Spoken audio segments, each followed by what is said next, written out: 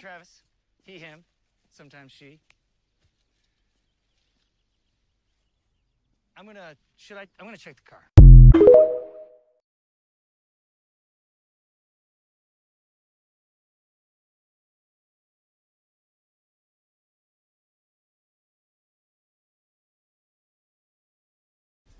What happened to your face? It's filthy. It is? Yes. Oh, yeah, I was cleaning the chimney. We have no chimney. What? Let's fucking go. Let's go. I guess.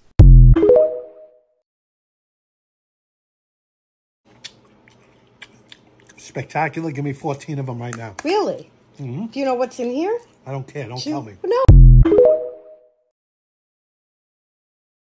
I keep going back to that moment in the ICU when she looked at me and I see you.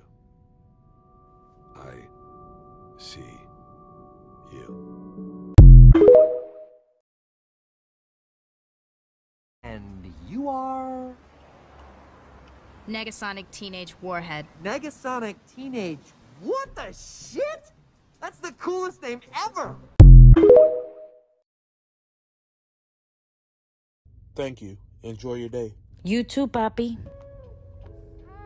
You too, Poppy? What you trying to get into? Ay, Papi, I'm just... I'm gonna become a lesbian because I hate men. I am a lesbian because I love women. I don't care about men. We are not the same. Our next contestant is Warren. Okay, so there's no more balloons, so go ahead and go. I hope she plays Hot to Go.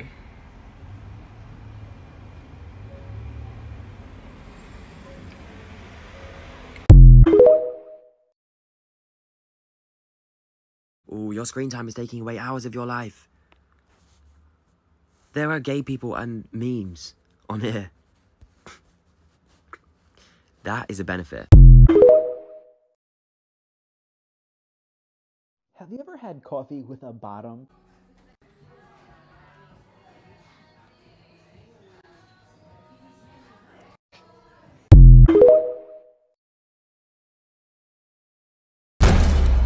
I'm not just a bitch. I'm a bitch with a backstory.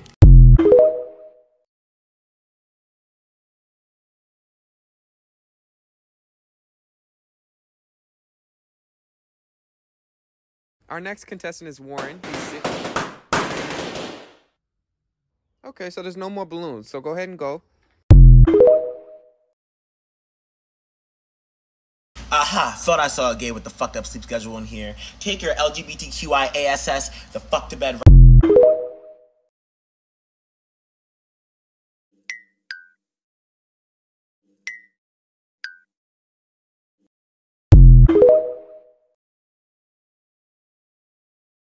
Don't point that gun in my face! Is you LGBT because your gun pink? He don't got a clue in the fucking world. You are not the guy. You're not capable of being the guy. I had a guy, but now I don't. You are not the guy. There's a strong possibility that you're gonna get some tranny fluid on your face.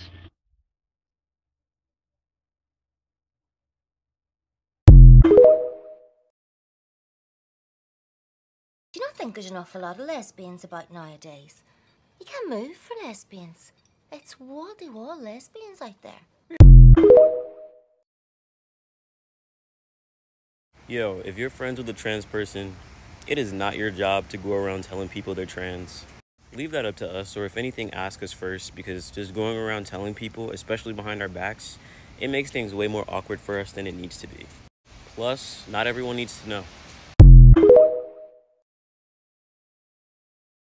Most books on witchcraft will tell you that witches work naked. Oh, let's go! Let's go! Naked witchcraft, baby! This is because most books on witchcraft are written by men. Well, that was embarrassing.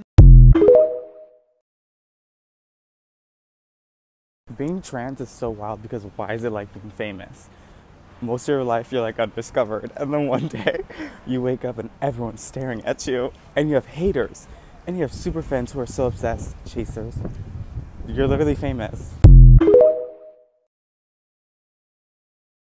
I just found his secret hideout. How did she find my hideout? How did you find his hideout? This is the only building in Metro City with a fake observatory on the roof. Okay.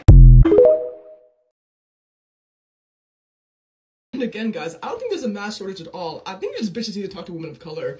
Because there's black mask, there's Hispanic mask, there's Asian mask. They're in good supply out here.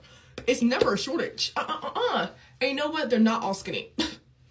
Cis straight guys in Brooklyn will really paint their nails and then spend the whole night interrupting women and non-binary people and taking up mad space in conversation. If you're gonna benefit from progress with liberated aesthetic choices, just like make sure to contribute to that progress. Keep at it with internal work. Otherwise, it's just an empty signifier, you feel me? It's fine to look pretty, just act pretty too.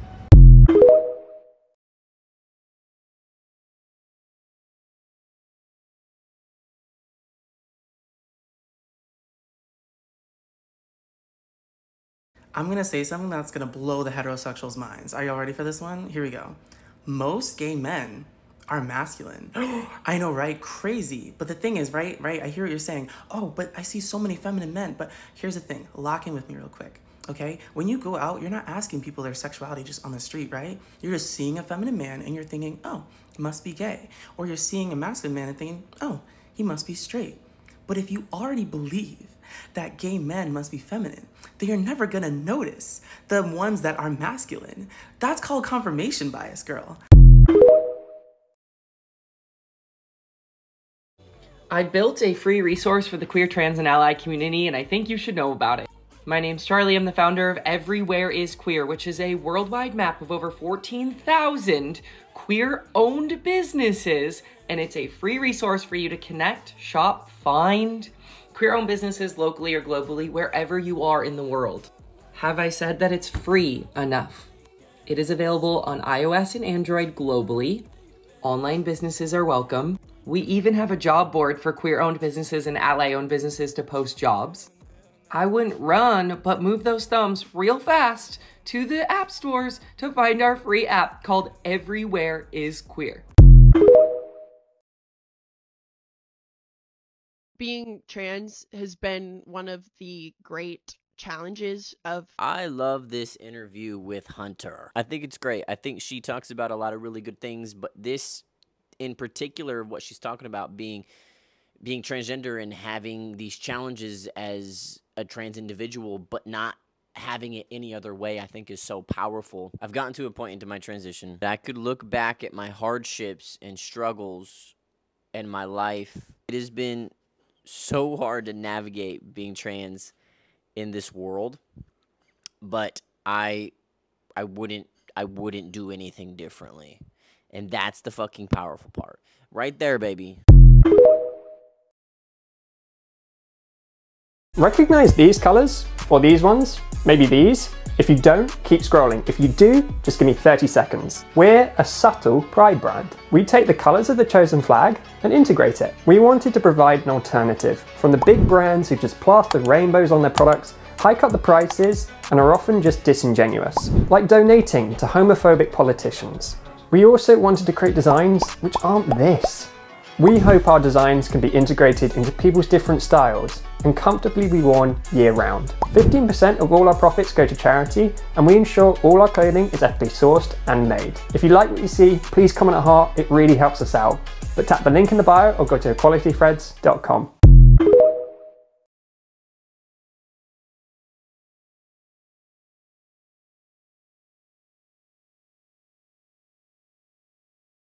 Do homophobic people genuinely believe that talking about or learning about queer culture makes a person queer? Like the whole idea that, like, don't talk about that gay stuff around my kids, I don't want them to get the wrong idea. If you're a homophobic straight person, that means you know what being gay is. Here you are being straight. Did learning about it turn you gay? If a person is going to be gay, they're going to be gay, whether they learn about it or not. It's just one day they'll be having all these confusing feelings not knowing what it is, or You can tell them what it is, so when those feelings come along, they can handle it better. Or those feelings won't come along, and they're straight. Win-win either way, because sexuality isn't that big of a deal. But like, you've gone your whole life knowing what being gay was, and here you are, a homophobic straight-ass bitch. So why do you think your children learning about what being gay is going to make them any more likely to become gay? If a person's gay, they were going to be gay either way.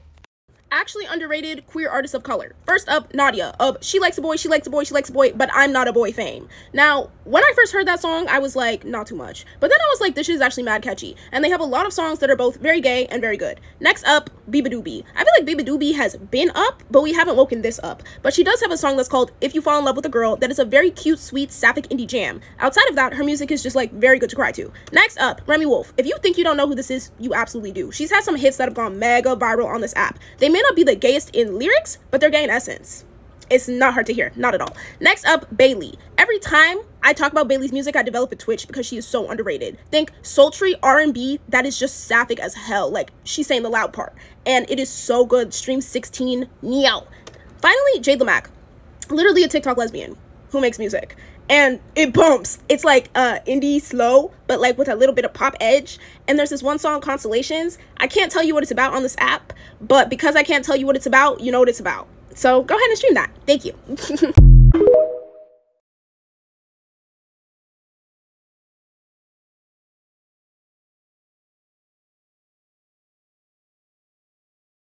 I think the lesbian community is getting some stuff wrong when it comes to pronouns, because I've noticed a weird trend where my masc lesbian friends will get asked their pronouns all the time and my femme lesbian friends will not. And I understand this is coming from a good place of people like wanting to be inclusive and like use the right language, but I think what it's doing in practice is confirming the idea that you can look non-binary, and also that if you are someone with like short hair and more like masculine presenting clothing, then you are like not a woman. And I think both of those things are deeply flawed, because first of all, there is no way to look non-binary. Like, I could be non-binary. You have no idea. The whole point of being non-binary is the like rejection of the idea that you can identify someone's gender based on their appearance, and also that just the rejection of the gender binary structure like entirely.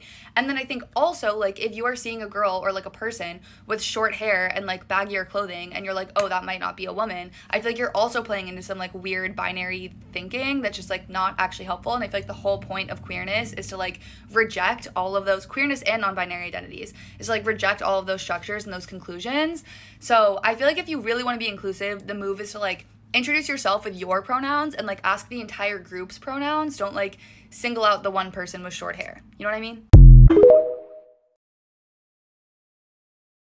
Coming out is a very popular plotline in LGBT media, but one TV show that has a different spin on it is We Are Lady Parts. In this very underrated comedy, We Are Lady Parts is about a group of women who create an all-Muslim women punk band, Lady Parts. In season 2, the band's drummer Aisha has a girlfriend Laura, and while Laura has introduced Aisha to her parents, Aisha has not even come out to her own parents. This continues to prove difficult as Lady Parts starts to become more successful and she begins to be more visible as a lesbian. Laura eventually gives an ultimatum to Aisha: come out to her parents or break up. But Aisha feels like coming out would irreparably change her relationship to her parents, something she's not ready for yet. As she talks through this dilemma with the band's manager, she wonders should she come out and risk her relationship with her parents to be an example for little gay girls in the world, but her manager astutely says you should be an example for yourself. Normally, media about coming out really champions that LGBT people should always come out, that it will free them, that it's important for other queer people to be visible, and that all might be true, but We Are Lady Parts takes a more nuanced approach, that it is okay to be careful about who you come out to, and that you have no obligation to be an example for others if you are not ready for that responsibility in your own life. And with this, Aisha goes to Laura and confirms she's not ready to come out to her parents, but she loves Laura, and Laura embraces her because it wasn't about Aisha not being out, she ultimately cared more that Aisha loved her, and the rest will come when Aisha's ready. Though a brief storyline, I think it really captures how coming out is often about compartmentalizing, and that it's sometimes the most practical way a queer person can be free. Not experiencing aesthetic attraction to men is so ridiculous because no one will believe you. Like, I will routinely say I don't find men attractive, and people will be like, okay, yes, but lesbians also have eyes and they can find men attractive. Okay, but I don't. I've never looked at a man in my entire life and been like, oh, that's an attractive man. Like, fundamentally, I just don't find men attractive. But, like, you can't say that because they just won't believe you. And so I often have to just guess whether a man is attractive or not, because people will ask me, and he just looks like a random white man you'd find at a gas station. And I'm like, oh, yeah, no, he's really attractive. Meanwhile, they always look like that dude from Ratatouille. He just looks like the dude from Ratatouille. I don't know what to tell you. And it's messed up because I'm always wrong. Like, I'll call him attractive and he'll be like, actually, I don't think he's attractive. I'm like, oops. Or when I say he's not attractive, they get mad and it's like, I told you I'm not attracted to men. I don't find men attractive. Leave me alone. Stop asking me. If you think your boyfriend, who looks like every other man you meet on the street, is attractive, that is between you and him and your God. Okay, that has nothing to do with me. And I used to be able to decipher what was conventionally attractive when I was a teenager, but it has changed so many times now that I just can't keep track of it. Like, are we still into that Timothée Chalamet sick Victorian child vibe? Are we into Chris Evans or Chris Pratt? I don't know which one is the attractive one, but whatever, the whole like look for Hollywood. Or are y'all into dad bods now? Like, y'all keep changing it and I can't keep track, and I don't want to keep track at this point, honestly, because what does it have to do with me? Like, at this point, don't have conversations about men to me. I will say the wrong thing and I'm sorry, but I'm not sorry. I don't know what we're talking about. Cis actors who have played transgender roles in Hollywood have been nominated for Oscars 9 times, and 2 of those times they have taken home the Oscar. Do you know how many times transgender actors have been nominated for an Oscar? Let's start with a breakdown of some of the most discussed cis performances of transgender characters in Hollywood. Cis female Hilary Swank portrayed a transgender boy in a 1990 film titled Boys Don't Cry. She also won Best Actress for her performance. The film has since received much backlash. Cis female actress Felicity Huffman also was nominated for an Oscar for her 2005 performance in the film Transamerica. Cis male actor Cillian Murphy depicts a transgender woman in the 2005 film Breakfast on Pluto, which follows the wild journey of Kitten finding her place and identity in the world. And Jared Leto won an Oscar for Best Supporting Actor for playing Rayon, a transgender woman in Dallas Buyers Club, a performance which has been critiqued as disgusting and a gross attempt at Hollywood earning inclusivity points without actually doing the work. Now, there are many talented transgender actors in Hollywood right now. My favorite is Patty Harrison. Every time she appears in a sketch on I Think You Should Leave, I know it is going to be solid gold. She's hilarious. But the Oscar nominations show you that Hollywood loves exploring stories of transgender people, but why don't they hire transgender actors for these roles? The answer to my question at the beginning of the video, how many times have transgender actors been nominated for an Oscar performance? The answer is 0. 0 times. Yet 9 times transgender character performances by cis people have been nominated. So what can we do?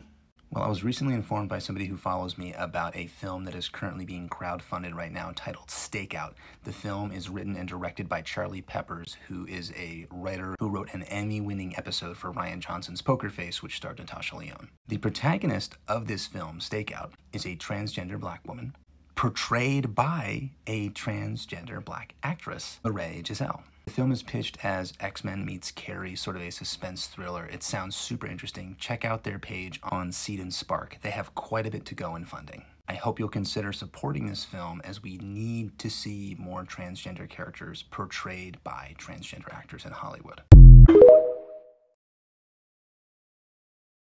I've been thinking a lot lately about AGAB terminology, and I've realized I wish it stayed a phrase and never became an acronym, because from the acronym it became a word. The actual acronym, like assigned male at birth, assigned female at birth, the actual phrase is really good because it both is a good descriptor of what happened to me, and it's a good critique of like the arbitrary system of gendering babies. And I say what happened because it is not something that describes who I am, it describes an event.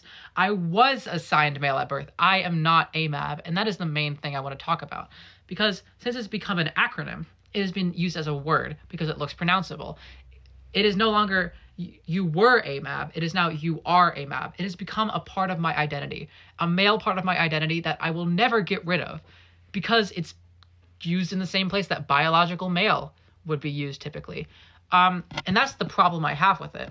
The phrase is both very clear in that it's a descriptor of an event and a critique of that event. The problem is I feel like the word usage is the exact opposite of the phrase and is the exact thing the phrase is trying to critique, because it is the word usage of AMAB and AFAB typically upholds the original assignment rather than critiquing it, and it is a thing that is a part of your identity. It is no longer a thing that happened to you in the past. Its usage as a word separate from the phrase has abstracted its meaning to all hell, because it is now AFAB people, AMAB people. It is no longer people who were assigned female at birth, people who were assigned male at birth. It's just another gender binary. And it's being used to, binary, non-binary people. It's being used to call trans men not real men. It's being used to call us trans women not real women.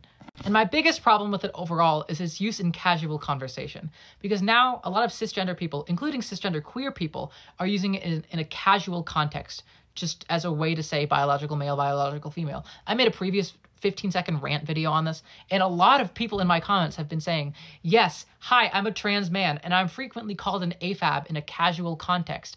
Or, hi, I'm a trans woman, and I'm called an AMAB in a casual context. And that is the biggest problem, because the casuality of it is just making it less of a criticism, less of a important language. Is now just a word that means biological male, biological female. It's being used by cis people in the wrong way. And obviously the phrase itself originated from the intersex community. It was just picked up by trans people later. I just don't want to speak on the intersex part of it because I'm not intersex, I'm a trans woman. So my controversial opinion is I don't think cisgender people should say AFAB or AVAB.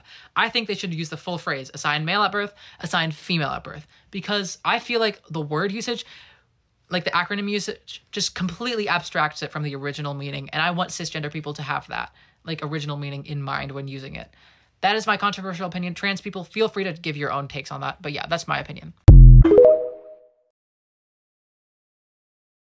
A lot of people in the queer community say they're queer, but they actually are stuck in cis heteronormative thinking. They understand their queerness and everyone else's queerness in a very, very, very, very specific mode. And that mode is born from a cis heteronormative understanding of the world. I'll give you 2 examples. 1, can trans men be lesbian? I thought that we'd figured out the answer was yes, because historically there have been trans men who have identified as lesbians, and there are still trans men who identify as lesbians.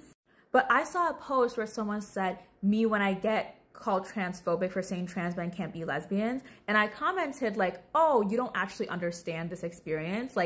A lot of people do identify as trans men and also lesbians. And every one of my comments was, a lot of trans men were saying, trans men can't be lesbians. You're invalidating trans men for saying they can be lesbians, yada, yada, yada. And the entire time I would respond to these people and I would say, I am not calling trans men who are attracted to women lesbians. I'm not calling them that. I am saying that there are trans men on the internet and in real life, because people on the internet also exist in real life, that there are trans men in real life, historically on the internet, whatever, who identify as lesbians. That is not me calling you a trans man a lesbian. And I used to be confused when I first heard of he, him lesbians. I was like, how can you be a lesbian and also a man? That doesn't make any sense to me.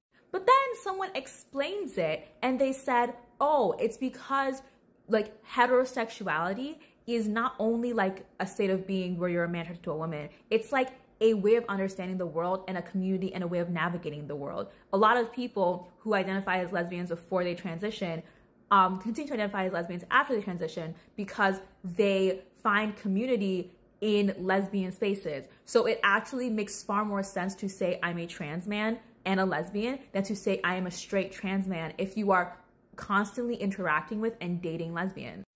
That makes sense. That makes sense. But you know who it doesn't make sense to?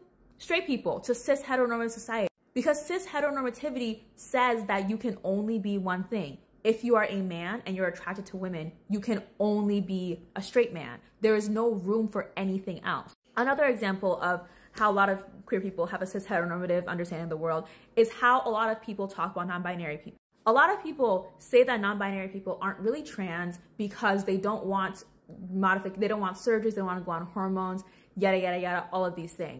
Basically saying that non-binary people are cis people who want to be special. But the thing is that that is not true. A lot of non-binary people, when they first come out as non-binary, don't want anything done to them. But that is not true. A lot of non-binary people will end up wanting things done in the future. The reason why they don't want things done when you meet them is for a few reasons. 1, a lot of them are pretty young. When you're young and you're used to your body looking a very specific sort of way, you don't really have a great desire to change that when you don't know what is possible. It's a pretty classic tale of someone who is non-binary, who has breasts, doesn't want to get their breasts removed when they first come out as non-binary, doesn't want to go on testosterone, yada, any of these things. They just want to be respected as being non-binary. And then over time, they end up realizing, oh, I want top surgery. I want to go on hormones. And that doesn't happen because they feel pressure, because they want to like be special. That happens because when you are thinking of yourself as non-binary for the first time in your life, you start to realize that there are things that you took as a given that don't need to be a given. But a lot of people see that with non-binary people, and then they just say, like, they discount that, and they're like, oh, you just did this because you want to be special. And that's just cis-normative thinking 101, that gender is the static thing that can never be changed, or that you can never change how you feel about it. But the other thing, too, is that a lot of binary people don't want to, you know, do surgery or go on hormones because they simply don't want to. Like, they are fine in their bodies. They would just like for them to be treated a certain way, which is like a huge part of what gender is how other people treat you. But people are like, oh, you say you're non-binary, but you have boobs and a pussy, so that makes you a girl. Like, do y'all hear yourselves when you say these things? Like, a lot of trans people don't want bottom surgery. Like, I've seen trans men who start testosterone and then they get a little bottom growth and they're like, oh, no bottom dysphoria, I don't want bottom surgery anymore. So like, clearly you can still have a pussy and not be a girl. So like,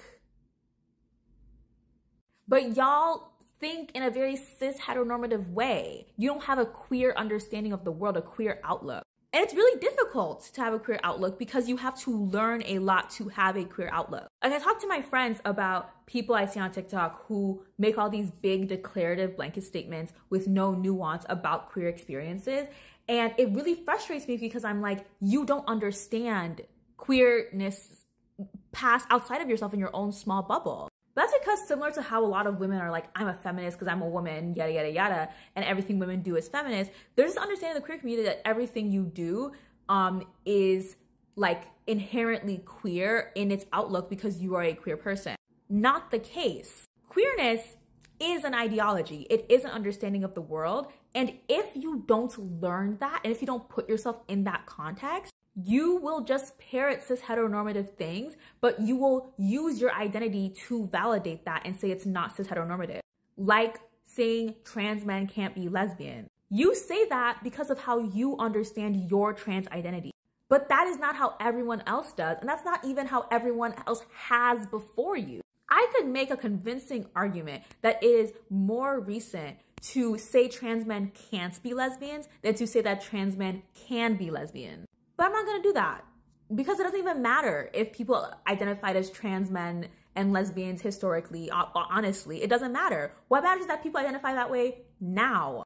And that is incredibly queer. Anyway, that's my post. I have a link in my bio and then also in the description for people who you can donate to in, you know where. I don't want to say because I can't tell if people are blocking, if TikTok is blocking my videos over it. But yeah. Please donate to those people. They are very far from their goals and they would really, every dollar counts and helps. Thank you so much.